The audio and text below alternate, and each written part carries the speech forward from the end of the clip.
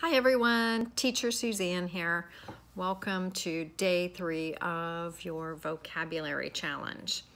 Today we are still working on kitchen terms, and I think we'll move to another section tomorrow, another section of the home. All right, so our first vocabulary term today is sweet. S-W-E-E-T, sweet. That's a long E sound, sweet. All right, things that are sweet: cookies, cakes, ice cream, chocolate, candy bars. Those things are sweet. Okay. Number 2, sour.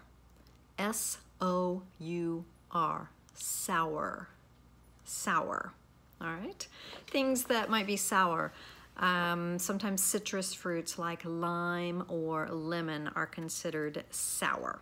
Okay, it kind of makes your mouth go kind of pucker a little bit. That's sour. Number 3 is bitter. And depending on where you live, it might sound more like a D, bitter, bitter. The T is very soft there. So depending on the region where you live, could be bitter or bitter, okay? Something that might be bitter is coffee. No cream or sugar. The coffee has kind of a bitter taste, okay? Bitter, B-I-T-T-E-R, bitter. Next, salty, S-A-L-T-Y, salty. Some things that are salty are chips, like potato chips, crackers, tortilla chips, lots of snacks, popcorn, salty. Salty, S-A-L-T-Y, salty. All right, number 5, savory, savory, S-A-V-O-R-Y, savory. Things that are savory are often meats, and they may have a salty kind of taste to them. Bacon would be considered savory. Usually meats, especially beef, would be considered savory. It has a little bit of a salty taste most of the time. So something with a salty type taste is savory. These next ones are ways to describe how, they're all ways to describe how something tastes, but these are expressions of something tasting very good. All right, and you can use any of these. Of course you can say something is good, but let's try to use some different adjectives to describe how our food tastes. Let's get a little more creative. So good is always okay. This tastes really good. This is very good. Number 7, our word is delicious. Delicious. I think ice cream is delicious. Delicious, D-E-L-I-C-I-O-U-S, delicious. I think that pizza is delicious. It is also savory. Unless you have pineapple on it, then it is savory and sweet. That's a different discussion. Okay, number 8 is tasty. Something is very tasty. These cookies are very tasty. They're sweet and tasty. They're sweet and they taste very good. Tasty. T-A-S-T-Y. Tasty. Another one I like, and maybe little kids use this one a lot. I still use it too. Yummy. Y-U-M-M-Y.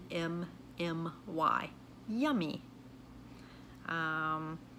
I think that chocolate cake is yummy.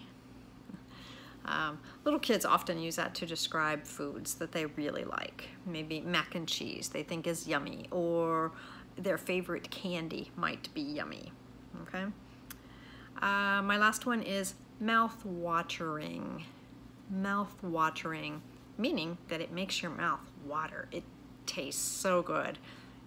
It's getting all those digestive mouth juices ready for the food. Mouth-watering.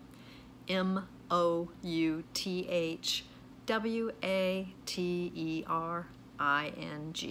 Mouth-watering. And again, depending on what region you live in, the T may sound a little more like a D, especially where I come from, originally from the Midwest. The T has a little more of a D sound, water, mouth watering. You don't hear the mouth watering, you hear mouth watering.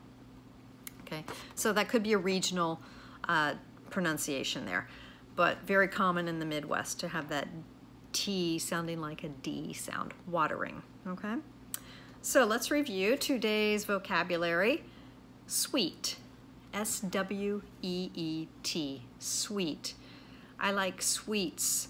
I like sweet food, such as ice cream, cookies, cake, chocolate. Sour. I think that lemons can be very sour, but when you add sugar and make lemonade, it becomes nice and sweet. Bitter.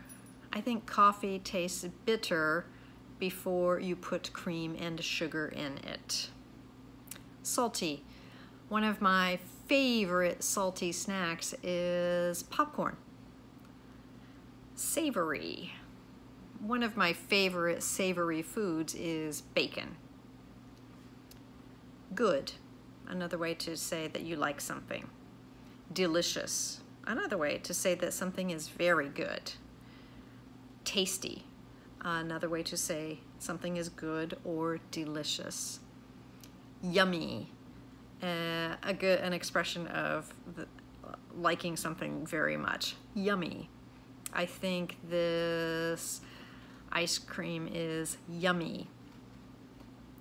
Mouth-watering. That pizza is mouth-watering. All right, so those are our verbs. Sorry, not verbs, these are adjectives, ways to describe how something tastes, okay? So I think we'll wrap up our In the Kitchen with this one, and maybe at the end we'll do, maybe if I can record a cooking thing, I'll try to use some of the terms that we've done. Tomorrow, look for vocabulary for words around the home, ways to describe furniture and things in our home, all right? Thank you guys for tuning in today. I hope you enjoyed today's vocabulary challenge, day 3. Don't forget to click on my link above in my bio to go to my page and access the Word documents for the vocabulary. Everybody have a great day, and I will see you tomorrow.